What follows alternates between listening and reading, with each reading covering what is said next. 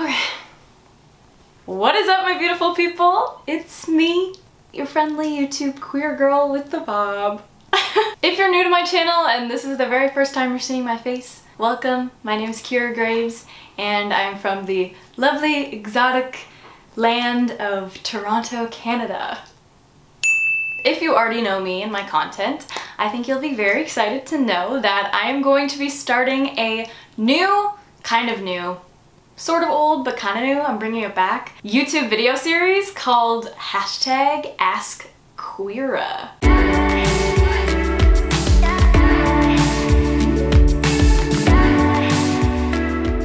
I know I've made a few videos in my Ask Queera video series, but in those videos I answered like a ton of questions all in one video. And so for this video series, I'm doing one question per video. And I'm actually doing it for real now, guys. I know I've been on a hiatus, but now that I have absolutely nothing to do other than stare at the camera, I'm gonna be making a lot more YouTube videos now, which is so exciting. So in each video in the series, I'm going to be answering an anonymous question on all things LGBTQ+, from you little bi babies, you little queerios, you little LGBTs. I'm really hungry and there's no food in my fridge, so I'm thinking about food, I'm sorry. I asked my Instagram followers to send me in questions through my Instagram story, and by the way, if you want to go follow my Instagram, I will put it somewhere on the screen. This question in particular popped up a lot, so that's why I figured I would answer it in the very first video of the series. So here is anonymous friend number 1's question for Ask Queera, for the Queera Meister, for Queera Gaves. Kiera Gaves, get it? Because, yeah. Quotation marks. How the hell do you know the difference between an outgoing lesbian being extremely friendly and actually liking you? People complain about straight girlfriends, but lesbians are worse. FML. This is a totally valid question, and actually a lot of other people asked questions similar to it. It is sometimes very hard to differentiate whether a girl that you know is gay is flirting with you or just like really wants to be your close friend. So I've written down a bunch of things that may be telltale signs that the girl is actually into you and doesn't just want to be in the friend zone. I'm just speaking from my own experience. This could be totally off and you could be like, Kiera, why are you giving advice on YouTube? A lot of these are also things that my girlfriend and I have noticed, like when we first met, how we were flirting with each other. So I got a lot of inspiration from that too.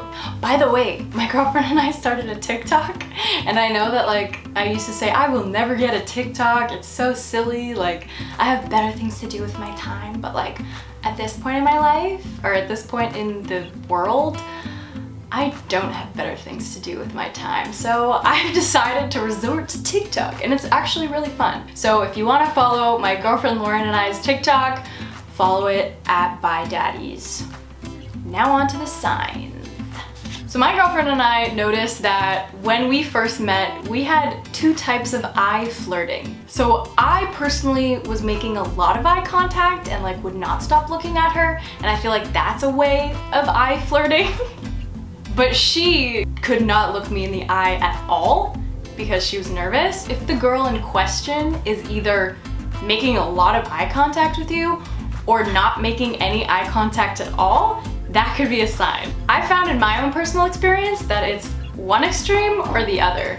Or another thing is, it could be if she's looking at you and you're looking away and you're like explaining something, and then once you look back at her, she looks away because she's nervous. That could be a sign too. The second telltale sign, and I feel like this is a pretty obvious one, is touching. Girls that only want to be friends with you usually aren't like wanting to touch you 24/7.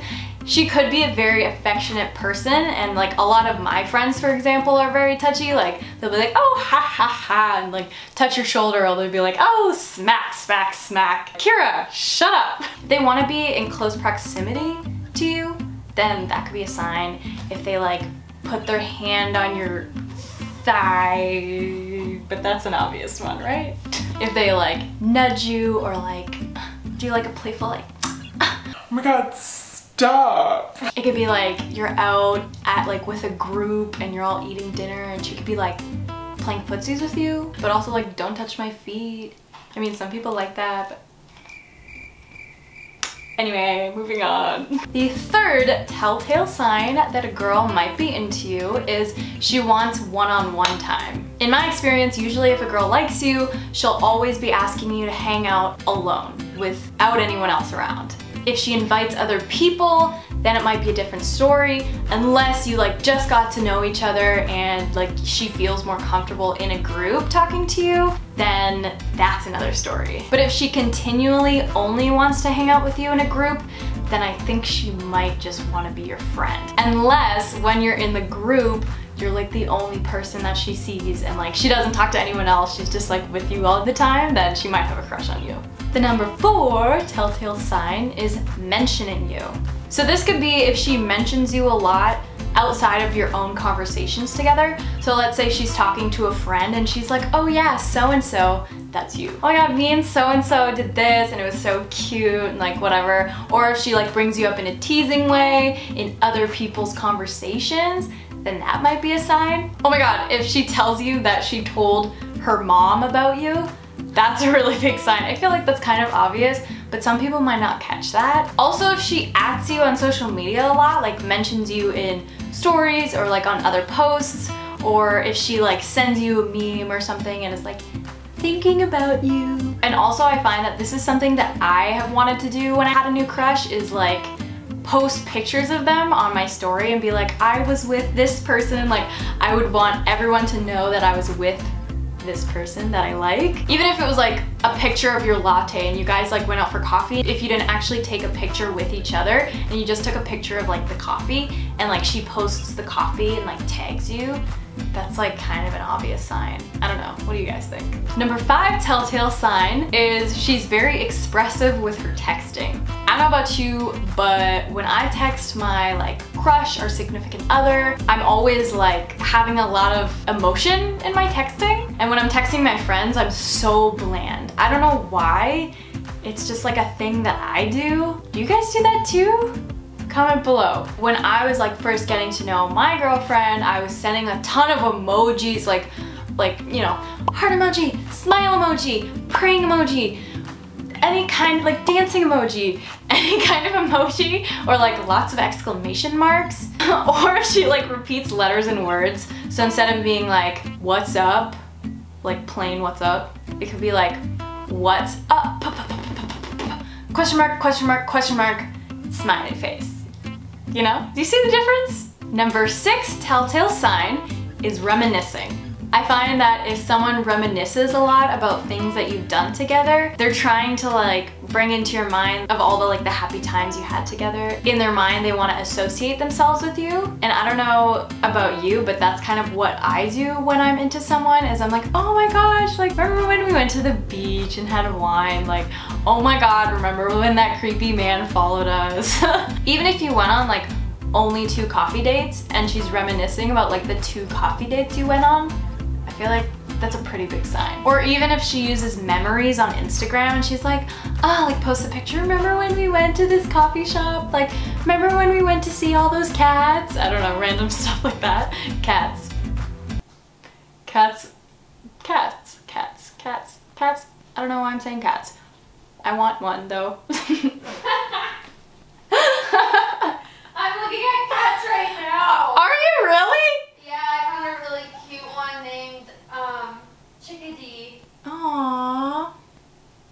Anyway, I'm probably saying cats because my girlfriend and I really want a cat. And we've been like looking all over the place, but because of the COVID-19 situation, everyone's like, oh, we're not doing adoptions right now, and like, oh, like we can't have face-to-face meetings with the cats because they're in foster homes and then you have to go into someone's home. Anyway, we're really trying to find a cat though. We're like very motivated to find a cat. Back to the point of reminiscing. If she's doing anything to prove to the world that she was with you, that could be a really big sign. Almost as if you're like a celebrity in her eyes. Also, if she reminisces about inside jokes that you guys made, and maybe you like forgot about the inside joke and like didn't think it was gonna keep going on, it was just like a thing in the moment, and she brings it up again and again, it's like kind of relating her like association with you And I feel like that's what people, when they like someone, they want to like feel close to the person that they like. Yeah, that's number 6. Number 7 is shit in common. I find that sometimes if I don't even have many things in common with someone, I'll try to like say that we have things in common even if it's a stretch. And she may bring those things up a lot. And this also goes back to like her wanting to have an association, like a close association with you. Like, oh my god, we're so alike in these ways. Oh my god, we should be together. Oh my god, let's have babies. Yeah. Number 8 is future plans. I find that when a girl likes you, she's gonna wanna make a lot of future plans with you, and like she'll see a restaurant and notice that it just opened up and be like, oh my gosh, I want to take you to this restaurant, like it's so cute, it just opened up. oh my gosh, We should like have a cute picnic at the beach this summer with wine. She could just like really wanna hang out with you as a friend, but if they're like romantic date ideas, then like that could be a sign. Ooh, another thing is like volunteering to go places with her, even if it has nothing to do with a date. Like let's say you cracked your phone or something. She'd be like, oh my gosh, like I'll go with you to the phone store to get it fixed. Like random stuff like that where like you don't even need to be together, but she's like, oh my god, I'll come with you, I'll come with you, I'll come with you. Number 9 is constantly paying for you. I know that friends can totally pay for each other and that's like very common, but if like a girl is always paying for you every time, as if she has an endless bank account, even though we know she doesn't, that could be a sign that she really likes you and like wants to impress you. And she's like, oh, I got you, like, I got you, like, don't even worry, like, I'm rich, like, I want to spend all my money on you. And number 10 is she teases you a lot. This is something that I personally don't always like when someone's flirting with me and they're teasing me a lot, just because I'm like a really sensitive bean.